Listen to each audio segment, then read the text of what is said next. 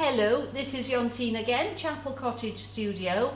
Today we're going to have a bit of a change, and today we're going to have a look at some still life in pastels.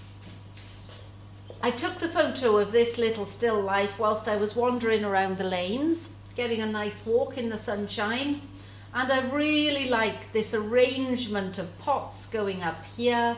I love the little bowls with the plants. The whole thing can be turned into a very, very pretty picture. And we're going to do it in pastels because that will give us really bright colours, strong lines, and I just feel pastels will suit it. The more that you paint, the more that you're going to start to think which medium will suit which picture. So this one today is going to be in pastels. We're going to begin with a bit of composition and a bit of drawing out, and to draw out in pastels I'm using a little piece of willow charcoal. That's the little burnt sticks, not the compressed charcoal, not the charcoal pencils. Again, I use the willow sticks because if I go wrong drawing, I can simply rub it away, and you can't do that with the other types of charcoal. Composition wise, let's think about what we want in our picture. And I think my pots are going to be right up against the side of the picture. I'm going to simplify them a lot. There's too many on here. This little pot is right in the middle of that one, so I'm going to move it over, which will give us a diagonal going down there. So let's begin with a little bit of drawing. So if I sort of start with this row of pots, and I may make them not so many. Let's start with the bottom one, which has a little angle, a little blip.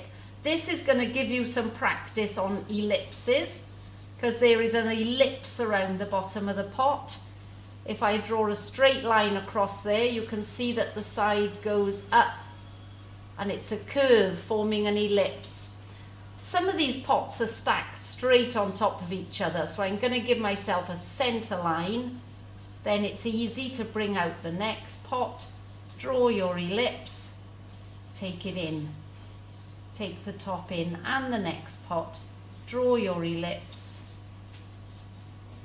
take the top of the pot in. So we've got 3 pots stacked there. We don't need that side of them, which makes it a lot easier actually. Let's change the direction. Let's make our pots wobble a bit, which they don't on here, but this is the joy of drawing. Let's make the next one go at a bit more of an angle, and let's change the pot a little. So our stack of pots is a little bit wobblier than the one in the picture. And the next one, that can go at a bit of a wobble as well, not quite as much. Different sort of pot, no rim. Then the next one is going to go a bit straighter on again. And maybe that's the top of them. And the top of the pot goes up and over like that. So the bottom, by the time we get up here, the bottom line is straight, top line goes up and over. Oh, do you know what? I think that's too much. Ever so slightly. There we are. So take your time, draw your first stack of pots. Remember that they have to fit over the top of the one underneath comfortably, not too far, because this one is stopped by the pot underneath, so they just overlap it slightly where they overlap. You've got to imagine the pot underneath going inside. So that's our first step.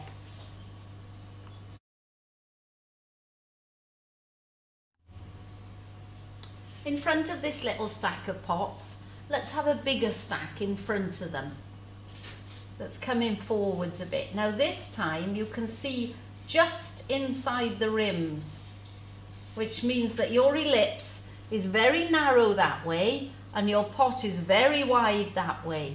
And if you make this too wide, your pot will look like it's tipping forwards. So make sure you keep this narrow.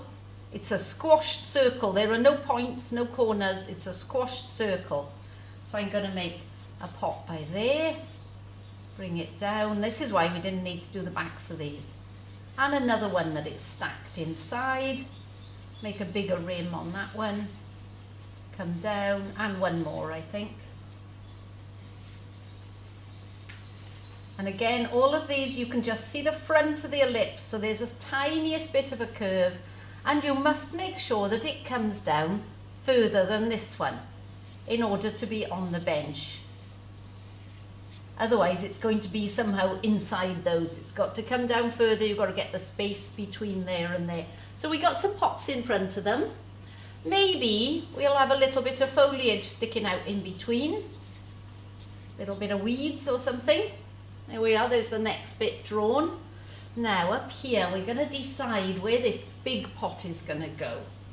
And I think, oh, we're probably possibly going to come behind these with another one.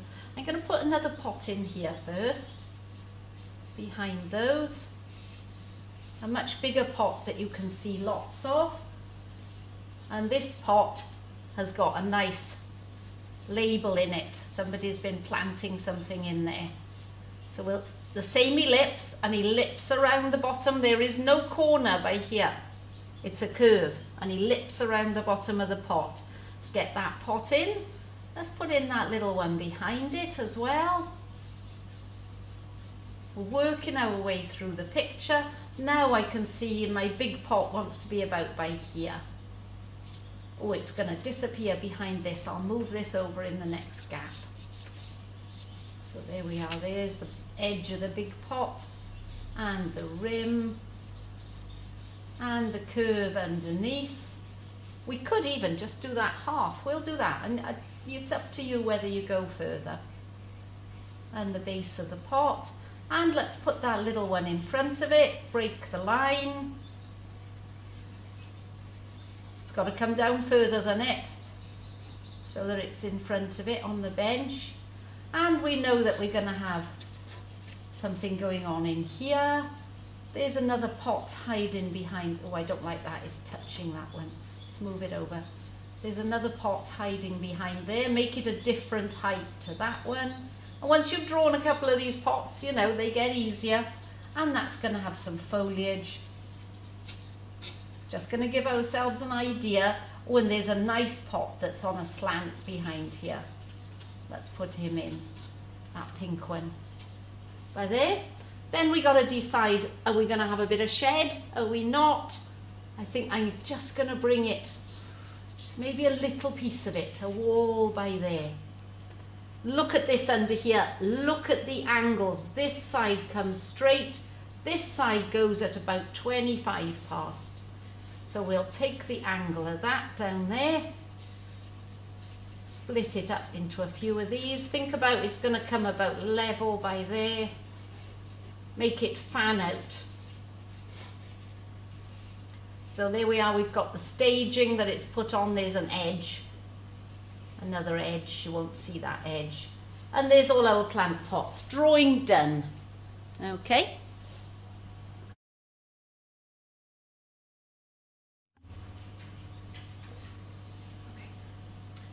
Let's start putting some colour on now. So I'm going to start with some of these pots at the front. My first pot that I'm putting on is just a black pot, but I never use black. So I'm using this, it's a navy blue rather than a black. And I'm using it on the side here. I'm going to block in the whole of that pot with it. You can be really tough. Now is the time if you want it a bit fatter or a bit thinner to put it on. This is lovely because once you've done your drawing, you're really colouring in. I'm not doing anything definite over here. That's going to be the edge of my picture and I want it to just sort of fade away. So there's my first colour. Over the top, I'm going to use some very pale yellow. Gorgeous, gorgeous colour. I call it sort of buttermilk yellow. That's going to give me highlight around the top. Little bit of light on this side. Drag it down here.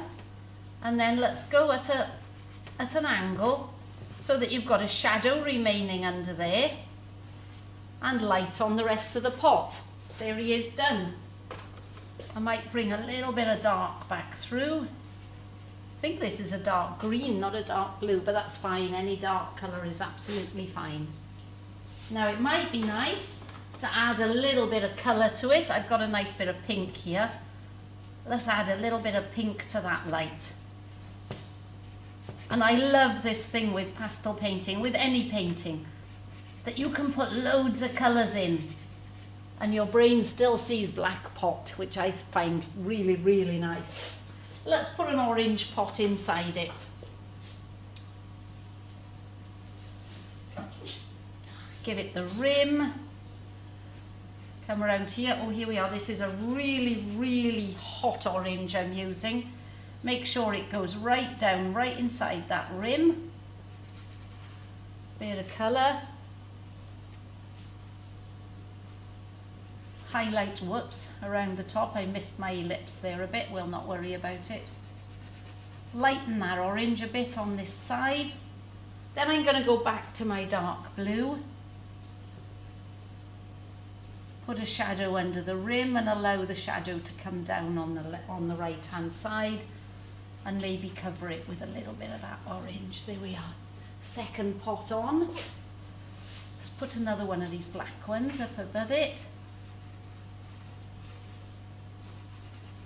Doesn't matter if the dark colour you use is a navy blue, a very dark red, a dark purple, it doesn't matter, as long as you've got the depth of colour. It's the tone that matters rather than the colour. Put a bit of this pale yellow on top, get a bit of light on that side of it, a bit more dark going under there. Here we are, we got our first stack of pots. Really, really easy. There's a real dark in here. Make sure that the inside of the pot squishes right out towards the rim, and we might again just ring the changes on it a little bit, put a different colour in. Don't be too worried about what colours you're using, they will all work.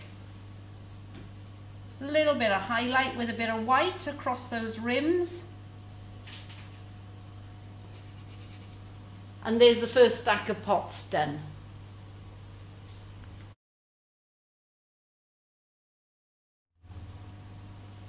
Right, what I wanted you to notice as well, I'm not doing this in the traditional pastel way. The traditional way of painting pastels is to begin with the background and layer on top of it, and then on top of that, and then on top of that, till you come to the foreground. But the way I like to work recently is to begin at the foreground and do the other way, put your layers going back. And then as you paint each layer, you leave a little bitty bit of the background showing. And it's very, very nice, and it unifies your picture. And also, by the way, this is Murano paper. It's a beautiful deep pink, gorgeous colour to go behind your pastels. So, should have said that at the beginning, but no matter, we've got it now. Next bit I'm going to put is this little bit of weeds coming out behind this pot. So I'm starting with my very dark colour. Again, not too bothered about what dark it is. I think this one, yeah, it's the same as that, same one. So I'm going to put in some leaves, and I'm not that bothered what they're like. I just want a little bit of an impression of some leaves coming out from behind that pot.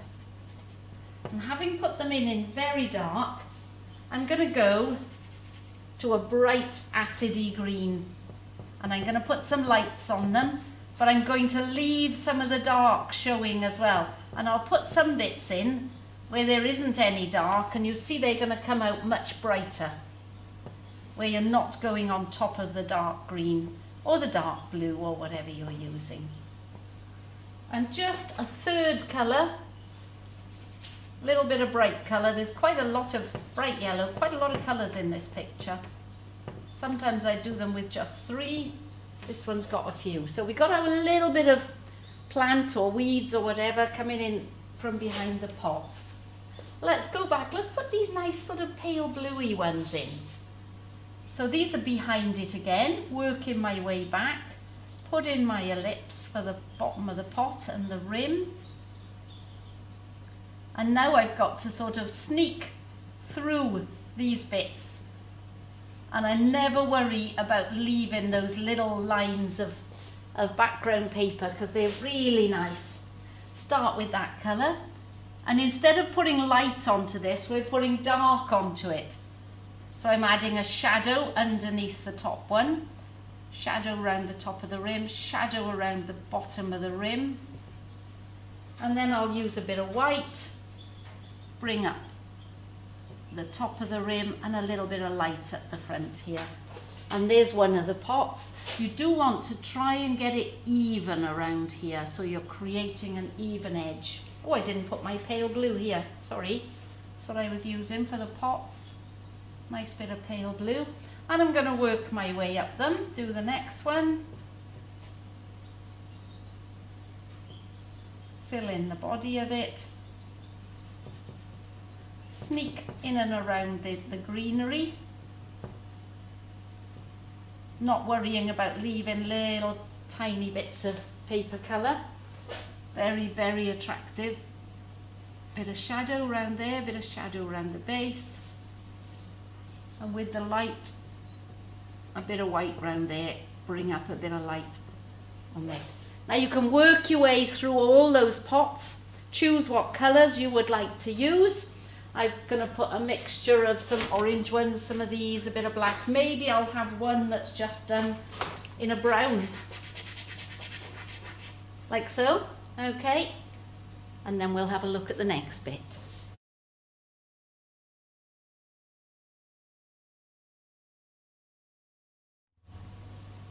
Right, I've finished up my pots. I've put one of those lovely dark orange ones. I've put a dark blue or green covered with a bit of pale yellow and pink by there, and I've introduced a slightly brighter orange, oh, I'm talking rubbish, a slightly yellower orange on the top one just to ring the changes. So we've got a nice sort of wobbly stack of pots. Let's carry on behind them, doing the one behind them. So I think this one here, oh, I think he should be orange. So again, start with the rim. Leave that tiny, tiny little crack of paper colour showing, which will look really nice. Remember that the ellipse at the bottom doesn't have a corner. It's a curve. Fill it in. I'm not blending any of this in, by the way. I never blend pastels in. Leave them as those beautiful, strong pastel marks. Use my pale yellow. Get a highlight on the rim. Sometimes it's really hard just finding the edge of the pastel to make a highlight. And come down the front of the pot. And we're going to leave again that triangle of shadow underneath the rim. And where it goes into the other pots, I'm going to introduce a bit of dark, a bit of shadow. Notice that all these have got a bit of shadow as well on the right hand side. And what this bit of shadow is going to do is throw out the blue pots so you can really see them. So I'm going to darken that shadow under there and bring some in from here. And don't blend it in with your fingers. Instead, just bring this colour across and smush it over the top. Smush is technical term for today. There we are. Now, that one's got a white marker in it. Just colour it in. It's just such a pleasure, pastels. It's just colouring in. And let's put a dark centre in the pot. Maybe there's a bit of something else happening in there as well. Maybe there's some other sort of label or something going on in there just to give it something different. Dark centre, shadow inside it. Put that in with your dark colour. And then we'll just bring up the rim around the other edge with a pale. So there's the next pot. Working our way backwards. Oh, I think I'll put a black one by there. You never, of course, have to do what the photograph does. And even if the lady whose house this is saw this, she's not going to remember what colour pots she's got where. So don't worry about changing them. We might end up with some foliage in there. Let's put a rim.